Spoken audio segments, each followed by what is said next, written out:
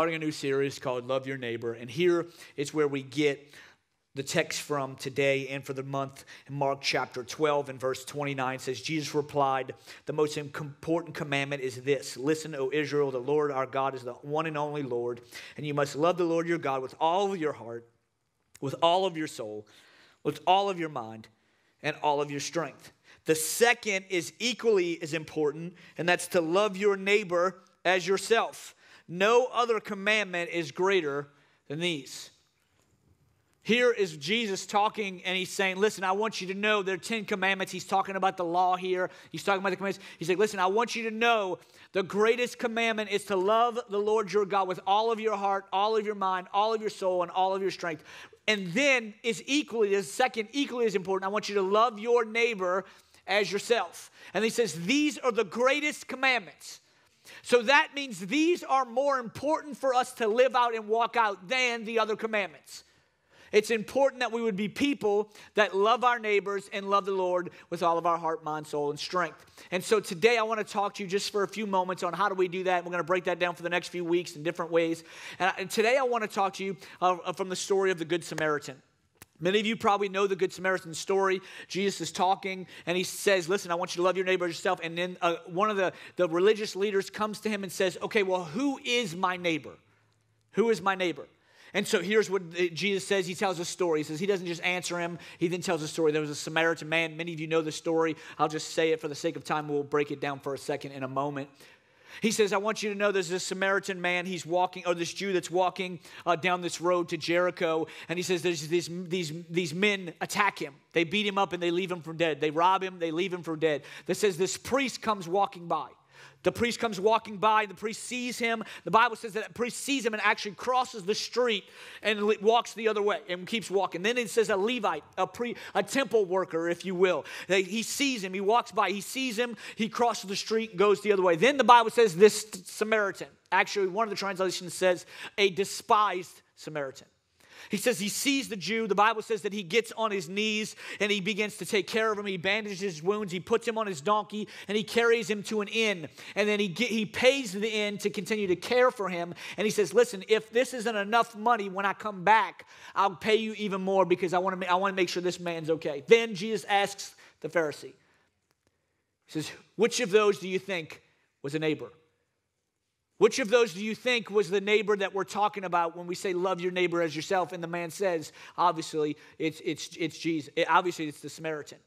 And I want to show it to you in Luke chapter 10 and verse 36. It says, now which of these would you say was a neighbor to the man who was attacked by bandits?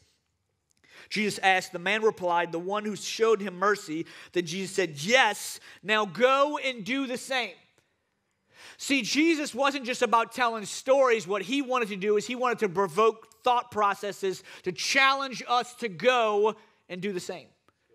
So here's what he's saying. He's saying this man's thinking, okay, who's my neighbor? What the man's trying to do is figure out who it is he's supposed to love. How much is he supposed to do in order to earn eternal favor, to earn favor with God, to earn an opportunity to get to heaven. And so he says, who is it? Because I want to know who exactly I'm supposed to love because these are the most important commandments.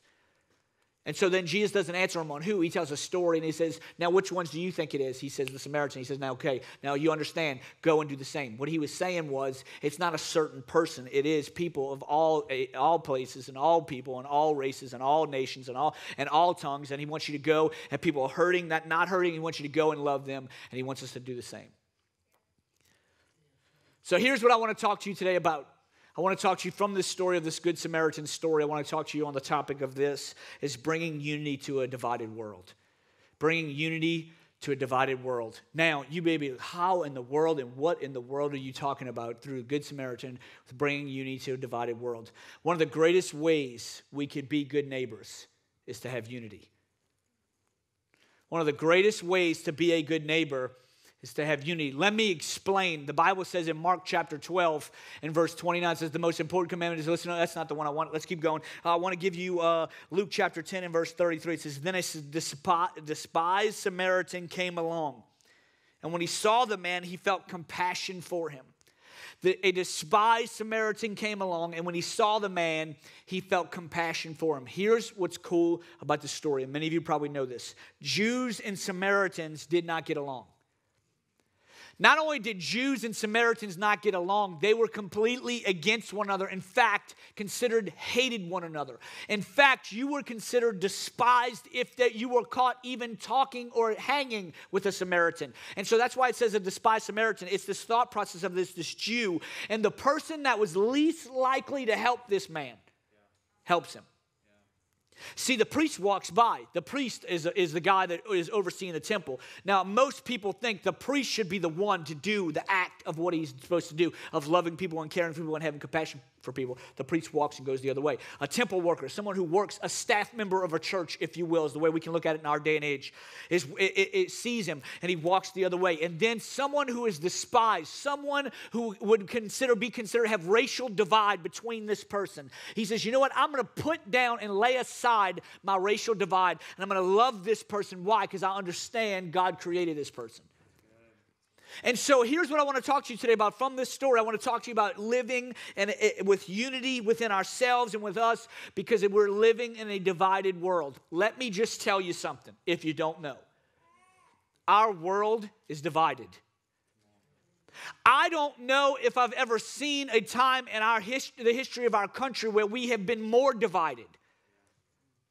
You can read history books. I don't know. We are completely divided in every area. We're divided racially. We're divided economically. We're divided politically. We are all so divided. If you don't believe me, I don't know about you, but some of you did. You probably could have sat and watched for 2 minutes on Tuesday night the debates, and you probably realized real quick we're a divided nation. I don't know about you, but this is the truth. I'm just being honest with you. For those who are watching online, I'm being honest with you. Like, we watched that, and after watching, I turned it off, and I almost felt discouraged. It was like, oh my gosh, our country, how have we gotten to this? To where literally it's just yell at each other and just attack one another. And here's the thing. We all look at that and like, oh, that's just the presidents. No, it's not. That's just the presidential candidates. No, it's not. We are living in a society where everyone wants to be divided about something that they disagree with. Here's what's happened in our country. Let's just talk for a second. We have become people through our differences. It's allowed us to create disagreements. And through our disagreements, it's now causing division in our country, in our homes, in our neighborhoods, in our community. Here's what it is. Our differences were never meant to divide us. Our differences were always meant to unite us. But we as a country and we as a people, and Christians as well, we have been a people that what we've done is we've looked at someone else and we said, your differences don't make me comfortable. And so now I'm going to disagree with the way you're living your life, with the way you're choosing to vote, with the way that you're doing things, whatever it is. And so now it's going to cause me to distance myself. And then there's division between us. And so now because there's division, there can be frustrations and angers in our lives. And so now as a country, as Christians, not just the world, the Christians too, we've created this concept in our hearts where we've allowed ourselves to justify why we have division towards someone else. The Bible says that we're never to be divided. Actually, if you want to read it, I want to read it to you in Mark chapter 3 and verse 24. It says, if a kingdom is divided against itself, aka a country, if a country is divided against itself, the kingdom or the country cannot stand. If a house is divided against itself, that house cannot stand. Meaning this, what does that mean? If there's division in a house or a country, what's going to happen is that house or that country cannot stand. Here is what the enemy knows. The enemy knows he doesn't have to attack us from the outside. The enemy knows all he's got to do is attack us from the inside. And then from attacking us from the inside, we create division in ourselves, and we end up splitting off and creating division in our own lives. See, the enemy wants to create division in us. Why? Because he knows if there's division, there's no unity. And unity is what is, I believe, the greatest force to complete a mission of what we're supposed to do. We are living in a day and age, hear me, we're living in a day and age where there's division everywhere for all different things. And I know it's just the enemy. And here's what it is. Here's what creates division. Really, it's just fear.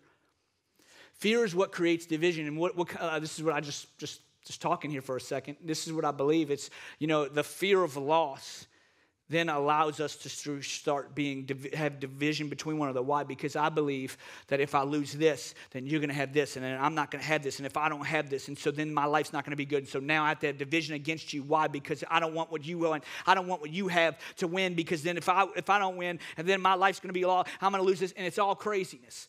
Here's what's crazy. If you really look at it, the biggest fear of COVID-19, which it's a real virus, but the biggest fear is the loss of life. And so through the loss of life, there's been this fear of it, and so now we don't want to face it. Now we want to know who's going to do what, what's going to do what, and so we have this fear. It's the same thing with political parties. Oh my gosh, it's crazy. I don't know if y'all are getting the text messages, but I'm getting text messages like 12 times a day. Anybody else, you know what I'm saying? Like, you getting mail, you getting emails, you're getting it on your Insta, you're getting it on your Facebook, you're getting it in your mailbox, you're getting it on your phones. It's just, and here's what everybody keeps saying on both parties. Here's what everybody keeps saying. Don't let so-and-so win, because they will ruin the country. I must have heard from both political parties 1,000 times that so-and-so is going to ruin the country. So so-and-so is going to ruin the country, and so-and-so is going to ruin the country, and the libertarians, so-and-so is going to ruin the country. Here's where we are. That means the country's ruined. Because there's no hope, because everybody's going to ruin the country. So here's what I want to encourage you with, though. Here's what I want to encourage you. Let me explain. We're talking about division here. See, if you're a Republican, then what you say is the Democratic Party is going to ruin the country. And so now if you vote Democrat, now I have something against you, because I don't want the country ruined. I don't want to lose what I have in this country. If you're a Democrat, you look at the Republicans and you think the Republican Party is going to ruin the country. So now what you do is you look at them and you say, no, I don't want you to, I'm against you. Why? Because you're voting for someone. How can you vote for someone? How can you? And the next thing you know, there's division, and all because we have this thought process of this loss that's going to happen. When let me just encourage you, no matter who gets voted in November, God is still on the throne. He's still on the throne. Let me tell you something. The country's not going to ruins because of a president. The country's going to go into ruins if there's division in the people. So it's up to us as a church. This is what I keep telling people. In a time period where there's so much division, there's no greater time for the church to stand up in unity and shine. Can I just for a second, oh my goodness, let me just encourage you for a second. We're just going to talk for a second. That's all right. Like, Jesus isn't a Republican. Did y'all know Jesus isn't a Democrat? All the libertarians are like, I knew it. Can I just encourage you? Jesus isn't a libertarian. Jesus is not affiliating himself with a political party. Why? Because Jesus is kingdom-minded. He's more concerned about kingdom business. Oh my goodness, I'm going to preach for a second. I'm getting worked up here. I'm getting so worked up.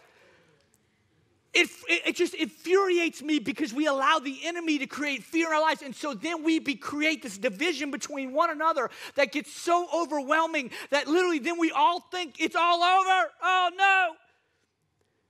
Can I encourage you? God is more concerned, oh my goodness, he's more concerned about your unity with one another than what political party you affiliate yourself with. And so it's so important that we would learn this, that we would say, okay, I want to have, in a time period of where there's so much division, I want to have unity between us. How do we do that? I want to give you 3 quick things very quickly. I want to show it to you, and I believe it's so important on how we create unity in a divided world. Mark chapter 12 and verse 30, it says, and you must love the Lord your God, excuse me, with all of your heart, all of your soul, and all of your mind, and all of your strength. You must love the Lord your God with all of your heart, all of your mind, all your soul, and all your strength. If we really want to create unity as a church, and when I say a church, I mean the body of believers, not just our church, all churches, all Christians, we should have unity between one another. If we really want to do that, we have to first realize this: Jesus is the answer. Jesus is the answer. Jesus is, he always has been, and he always will be the answer. If you are looking to a man or a woman to create unity in our country, in our world, I'm telling you right now, you're looking in the wrong direction.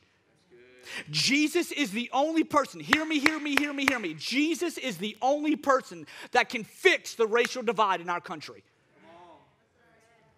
Jesus is. Not a man, not a woman, not a political party. We as Christians, hear me, and we have to stand up for this. We have waited too long for a bill to pass to create racial unity. Racial unity starts with us.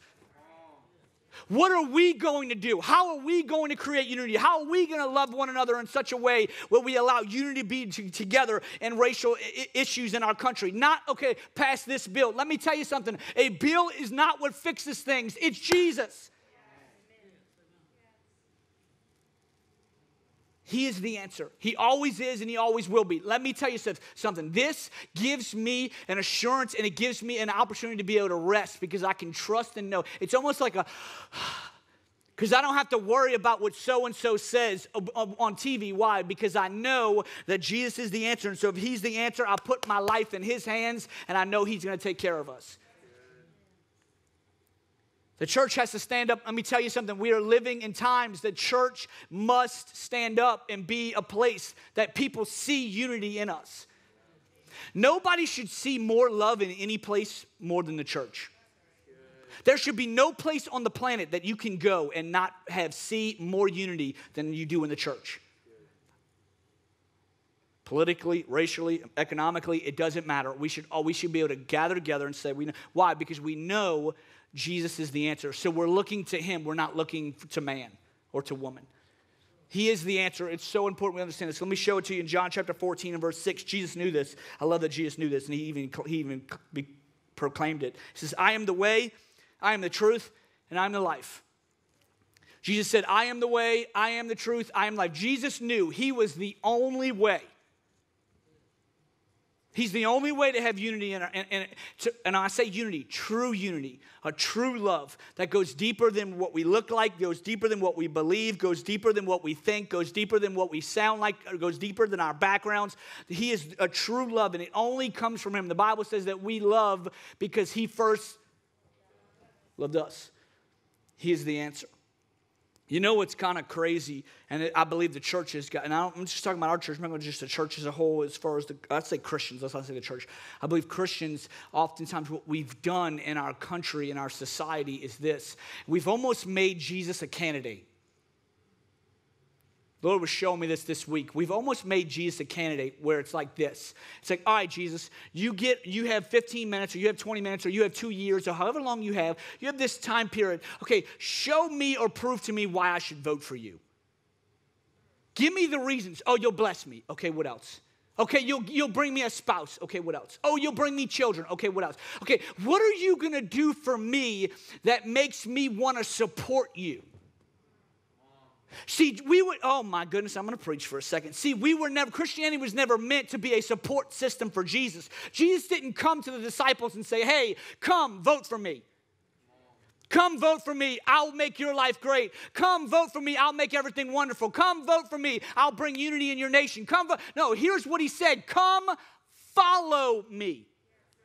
See, there's a difference from voting and following. There's a difference from supporting and following. Supporting is you do for me and then I'll do for you. Following is no matter what you do, I'm with you. See, followers know that, oh my goodness, I'm going to preach for a second. So I'm a little hyped, okay? I'm sorry. Supporters, here's what supporters do. Supporters say this. Supporters say, okay, I'm going to watch you, and then when you do for me what I want to do, okay, then I'm going to tithe, or then I'm going to get committed to a church. I'm going to watch, and then I'll give you my support. See, followers do this. Followers say, you know what? I understand what you already did for me. And nothing that anyone else on this planet can do more than what you have already done for me. So that means now, Jesus, if the life I'm living right now doesn't look the way that I want, it doesn't matter. Why? Because I know what you did for me was enough. We live in this democracy of a country where we've actually brought that into the church and we've said, okay, what are you going to do for me? No. Jesus is the way, the truth, and the life. There is no way else. There is no other life. There is no other truth. He is. It's so important we understand this. That's why it's so important to allow this to be a part of your life. That's why it's so important to allow this to feed your soul. Why? Because this is the way, this is the truth, this is the life. See, this right here is not a policy.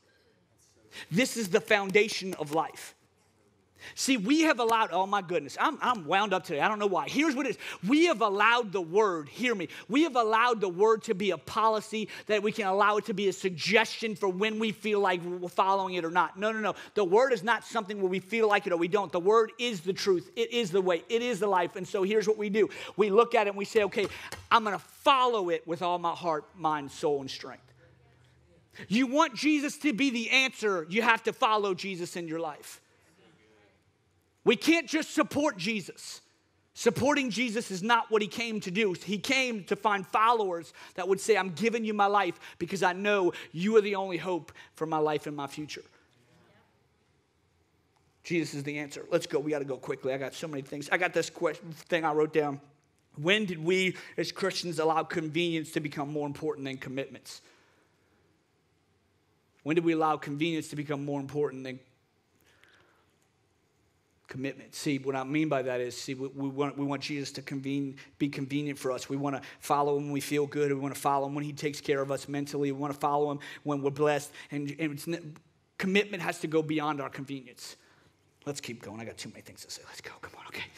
Ephesians chapter 4 and verse 3. It says, make every effort to keep yourself united in the Spirit, binding yourself together with peace. You have to understand Jesus is the answer. We would really want unity. We have to understand Jesus is the answer. Then 2, we have to understand unity is a choice. Unity is a choice. Here's what I wrote down, and I believe this. Unity is a choice we work at, not a feeling we fall into. Unity is a choice we work at. We have to all, hear me, as Christians, we have to choose to have unity and make unity a priority in our lives. Not just we wait for it and we feel into it. It's so important we do this. And here's what I know. We can disagree and still love unconditionally in our lives. We have gotten to a place in our society, which I don't know where it came from. It had to be the enemy, where we have gotten to the place where if you disagree with me, you're my enemy. That is not the case. A disagreement doesn't make you my enemy. I disagree with Ash all the time. I disagree with her. She says, you need to fix this. I said, no, I don't. I disagree all the time. But that doesn't make her my enemy. Here's what happens. We allow our disagreements to create a thought process in us to make us think we're enemies, and then that's what causes division. We have to choose to say, I'm not going to let my disagreements divide me. In fact, you should want people around you that do disagree with you, because they're going to challenge your thought processes. If I'm around people that disagree with me all the time, more than likely I'm probably doing something I don't want to do or shouldn't do. I need people that are challenging me, that are helping me think differently, that are helping me see the word differently, that are helping me see the world differently. I want to always be challenged. Why? Because we all grew up different. Everybody in this room has grown up different. I can't stand the thought process or the phrase. I'm just going to talk to you for a second. I can't stand the phrase, oh, just put yourself in their shoes. Just put yourself, if you're an African American, put yourself in a Caucasian's shoes. If you're a Caucasian, put yourself in an African American shoes. I can't stand that phrase. Why? Because neither person ever grew up the same way. How can I put myself in your shoes? I don't understand where you've been and what you've walked through. I don't want to try to put myself in your shoes and then try to figure, no, here's what I want to do. I want to stop. I want to listen to where you're at. I want to hear where you're coming from. I want to know what you've walked through. And here's what I want to do. Then I want to love you where you are. This is what unity is. Unity isn't just let me try to figure out and put myself in your shoes, because here's what you'll do. If we try to put each other in each other's shoes, here's what we do. Then we just try to fix the problem. Well, let me put yourself, well, if I put myself in your shoes, and this is what I would do different, and this is what I would do different, and this is what I would do. No. Let's stop trying to fix each other, and let's start just trying to love one another. Amen. We've all been through different things. Everybody in this room, every single person in this room has been through something that someone else can't understand. Every single person, every one of us. It doesn't matter. And then what we do is division. We're like, well, you don't understand. Mine's been worse. I've been like this. And here's it. Now we're leveling up on who has had worse situations happen to them in life. It's not the way God desires for us to live. God desires for us to say this, okay, yeah, we've all walked through things. And so here's what it is. I want to love you where you are. I'm going to choose to love you where you are. I want to listen to you. I want to learn from you. And I want to choose to continue to grow with you. Why? Because I love you and I want to create unity within the body of Christ. So important we understand this. Let's keep going. I got to go quick. Okay. Let's choose not to let our disagreements divide us politically, racially. And again, we say racially. I don't mean your disagreements like you think racism is good or racism is bad. Racism is sin. It's pride. It's all sin. So we're not going into all that. We know that already. I've already talked about that. Disagreements even in the church. I would say this, which is kind of funny, and I'm just talking here for a second, but it's really funny. Like, I don't know if I've ever been a part or a day and an age with the church where there's been so many disagreements within the church. Just with COVID.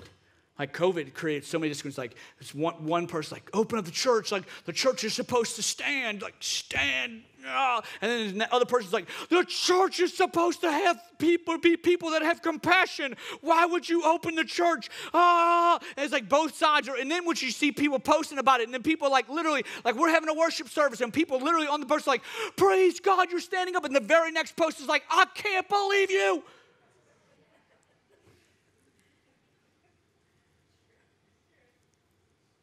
Wear masks. I can't believe they're making people wear masks. They're stealing our freedom. They're taking our freedom. We should be able to stand up for what we were. And we should not have to wear masks. Then you got the person over here like, you should wear the mask. You're killing people if you don't wear the mask. And this is in the church. This isn't just the world. This is the church. See, we have allowed division from the world to get into the church. It's crazy. Wear a mask. Don't wear a mask. You should wear a mask. Oh. It's so important that we would not allow our disagreements to divide us. You know, it's silly things I've heard, okay, with small groups with COVID, like we should have small groups. We really need to be growing together individually. It's a smaller crowd. Like we should be walking together. And then the next person will tell me like, oh, we shouldn't have small groups. Like you letting people go in their homes and like you never know what's going on in their home. And next thing you know, like they could get sick and like we shouldn't do that. We should stay away from that. Like, and it's like, okay, sorry. I don't know what to do. I'm just trying to follow what the Holy Spirit tells me to do. I'm sorry. But here's what's crazy. If we allow our disagreements to start creating division in our hearts, here's what happens. Then we start creating division in the church. And then the Bible says a house cannot stand if it's divided. So then we start allowing the enemy to start attacking the church. I've heard somebody say, oh man, you were so funny this weekend. Oh, I'm so happy. Oh, you did such a good job. You were so funny this weekend. So good, so good. The very next person comes to me and is like, that was really good, but you could have like been a little more serious. I don't know what to do. Like, you need to be a little deeper. Like, then the other person's like, you know what? Like, you should tell a few more jokes. Like, here's what it is. I'm all for preferences. I'm all about preferences. We have it with worship. People are like, you should sing more hymns. And we have other people, you should sing more new songs. You should turn the music up. You should turn the music down. I'm all for preferences. But when preferences get in the way of unity, we're wrong. My preferences should never get in the way of God's purpose.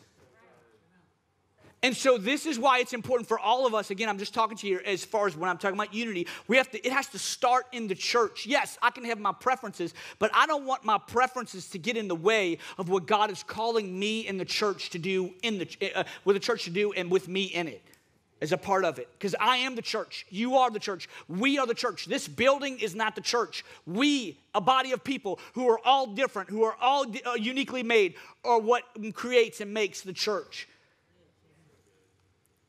So important when this is. We got to make sure, I'm going to close. We got to make sure Jesus is the answer. We have to make sure unity is a choice. And then lastly, we have to see this in John chapter 17 and verse 11. This is Jesus praying. He's praying to the Father. And this is one of his last prayers to the Father.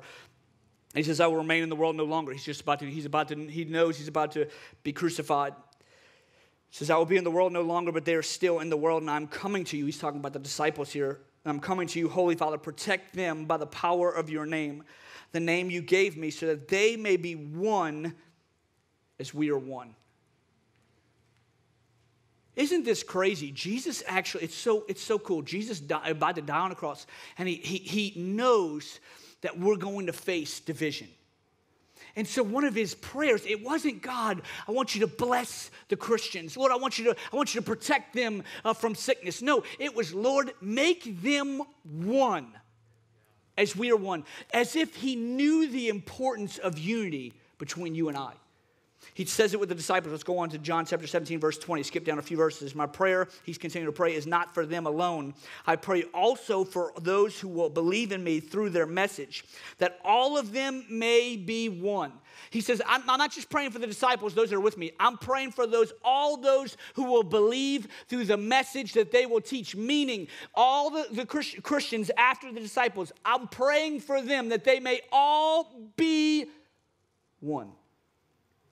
It didn't say that they would all be rich. He didn't pray and say, God, make every Christian after me, after I go on, God, make them all successful in the business world. It doesn't say, God, make them all live perfect lives. No, it says, God, make them one. He's showing us a picture of the importance of unity. Just keep going very quickly. This is, Father, just as you sent me, just as you are one in me, I am in you, may they also be in us, so that the world may believe that you have sent me. See, here's Jesus. He knows the importance of unity. He knows that he is the answer. He knows that unity is a choice. And then he knows this. Unity has a purpose. Unity is not just, hear me. Unity is not just so we can all get along and feel good about ourselves. He says here that they may know, let them be one, so that they may know, the world may believe that you have sent me. What is Jesus saying here? Jesus is saying, let the world see that they are one. That they have unity when no one else does. That they have racial unity when the world doesn't. When they have economic unity when the world doesn't. When they have a political unity when the world doesn't. Let the world see that they are one. Why? So that the world will know that Jesus was sent by the Father. See, unity has a purpose, and that purpose is a mission, and that mission is this. Through us loving one another, the world sees Jesus. See, the world doesn't see Jesus just because you can preach good, or you can talk good, or you can smile good. The world sees Jesus in us and believes in Jesus when they see us loving one another. Unity is so much more important than us just feeling good about ourselves. Unity is about us showing the world Jesus. And I hate to tell you, maybe you don't know this, but I'm going to break it to you real soft like. Here's what it is. The world needs Jesus. If you haven't looked in a while, you need to go take a peek. The world needs Jesus. We need a hope that we do not have on this earth. And we know as Christians that hope is none other than the name of Jesus, the one who came and died so that we could have eternal life in him. Not only eternal life, but life here more abundantly. I'm going to get excited because I want you to understand the importance of unity is not just so we can feel good. No, the importance of unity is so that the world can meet Jesus. Let us, hear me. I don't care if you're 12 years old or 80 years old. Let us be a people that say, God, we want people to see you through us. That we want to love in such a way as Christians, as believers, that we want people to see you through us. Here's what I know, and this may sound crazy to you. No matter who you vote for, and go vote. Everybody on November 3rd, you should go vote. Everybody should vote. You're given the right to vote. I'm not saying don't vote for those that are young. I'm saying vote. Vote your morals. People have been asking me, well, who do I vote for? Here's what you need to do. Pray to the Holy Spirit. I'm just going to talk to you very practically. Pray to the Holy Spirit. Pray. Search out and read about the things that the policies that they're trying to create, and then vote your moral standards. Okay? Here's what I know. And this might sound crazy to you. I'm more concerned I'll say it this way. I'm less concerned about who you vote for than I am how you treat the one who votes different than you.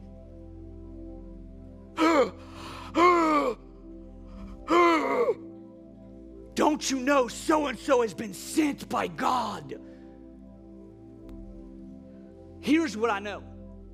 The greatest commandment is that we would love the Father, the Lord, our whole heart, our whole mind, our whole soul, our whole spirit, our whole strength. And it's also to love our neighbor as ourselves. So that means it's more important to me that I love you than it is who you vote for. I'm going to be honest with you. This might sound crazy to you, and that's okay, because you can think I'm crazy, because I kind of am, to be honest. Okay. I'm less concerned with the background of where you come from. I'm less concerned of the color of your skin than I am you loving someone and how you treat someone of a different race than you are. I'm less concerned about how much money you make, and more concerned and not concerned, but more, I want more for you to treat those who make different than you do.